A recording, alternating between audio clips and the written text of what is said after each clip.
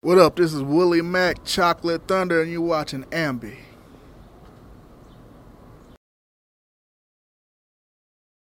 Hey everyone, it's Alicia from AMBY, and I would like to welcome you to our interview with Willie Mack. Hello. How y'all doing? Awesome. How are you doing today? Tired, but it's all right outside, so it's good so far. Hey, ready to go tonight as you are soon to face Son of Havoc in front of a sold-out crowd in Toronto. How are you feeling about what's to come? It's good because it's my first time over here in Toronto area and my first time for Lucha Toronto, and it feels good to debut on a sold-out show. Well, you were 14 when you started to really get into wrestling. That was all because of one of the teachers that you had. So tell me a little bit more about that and how that kind of sparked this journey for you.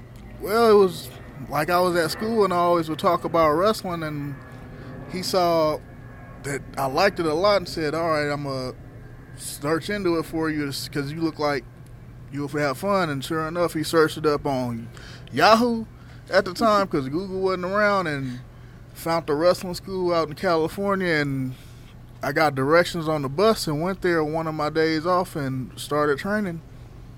And then I came back after I graduated high school because I was 14 on my art. I got to get my diploma. This was fun, but I got to get that first, and I'll see y'all in 4 years. And sure enough, I showed up the day after I graduated high school and started training, and a year later I ended up making my debut.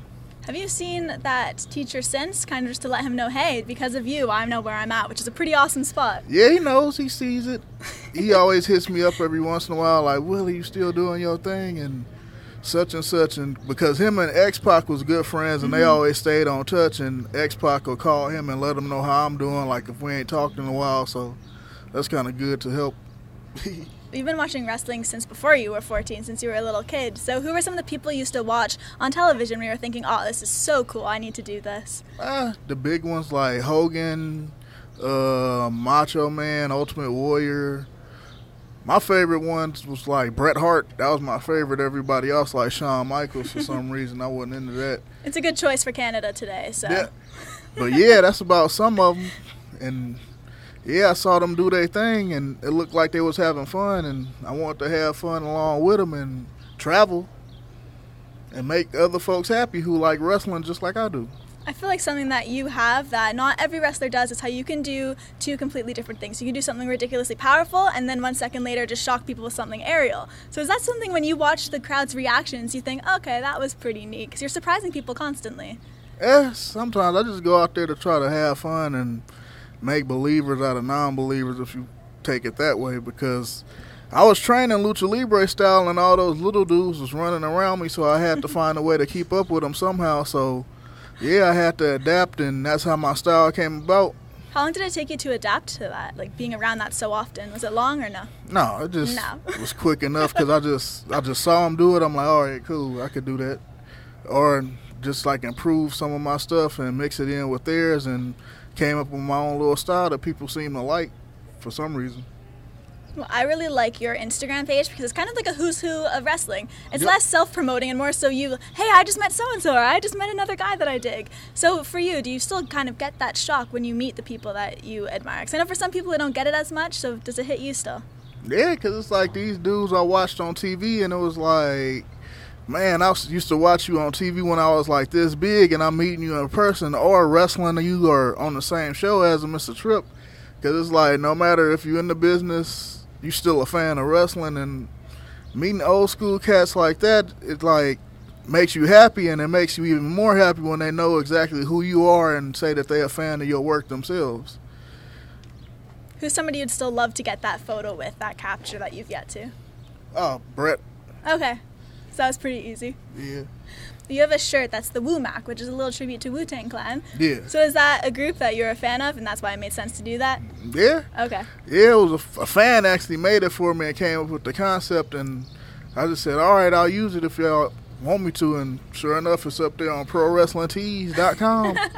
Pick them up. I got like 8 shirt designs, so yeah, go to my store out there and pick it up. Yeah, there's some really cool ones on there aside from that one as well. So. Oh, yeah, I got a bunch of them. It's just like, it's hard to bring them over because you got to check a bag, and sometimes dudes don't want to check all their crap, so I'll be like, just go to my store online and get it there, and they'll ship it to your house easy.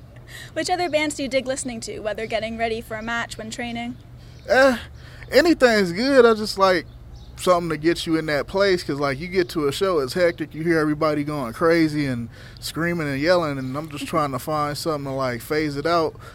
Most of the times I don't listen to music, I just play video games, or I listen to like ICP or something, and like a lot of hip hop, DMX, because DMX will pump anybody up, and sometimes System of a Down if I'm feeling right. They're a really good go-to. They are. Yep.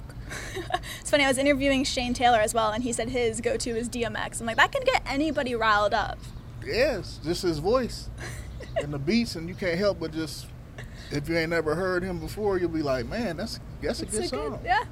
If you could have one person write a theme entrance for you, who would that be? Probably either The Game or Little Flip.